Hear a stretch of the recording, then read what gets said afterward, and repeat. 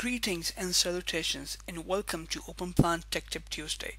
This is Yasir bin Kesar and today we are looking at how we can create multi-views definition in Orthographics Manager. So let's start with creating a VAT file. Let's name it op3t and let's add few drawings. But before that, a note that we're now pointing to the modeler folder, since Orthographics Manager is now consuming the same workspace and workset as modeler.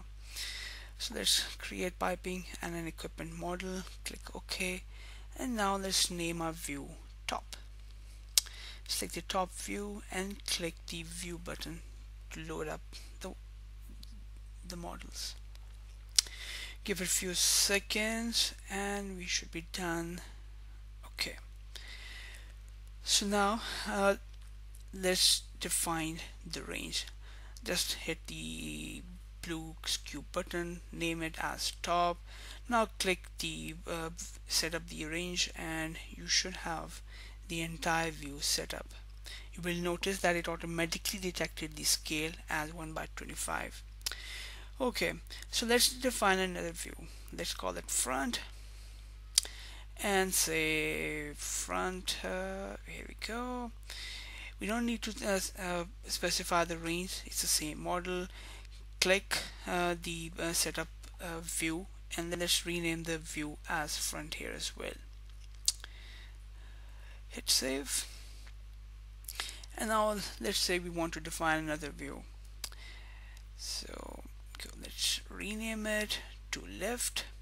Click the left view, click the setup view. This time it automatically will change the size to 1/45, and let's rename the view information to left. Do a save and let's click and see what we have set up so far. Give it another few seconds. Okay, so let's go back and see that we have Orthographics Manager has set up this for us and we have 3 views. So let's say I just want to move left to the top rather than the bottom, which was automatically set up.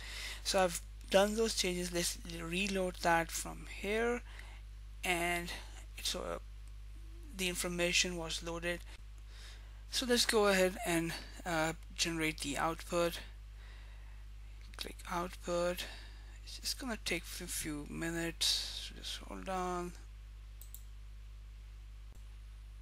And we are done. Okay, so now you can see that we have 3 views: front here, left, and top. So that's how you create multi-views in Orthographics Manager. Easy peasy. Thank you.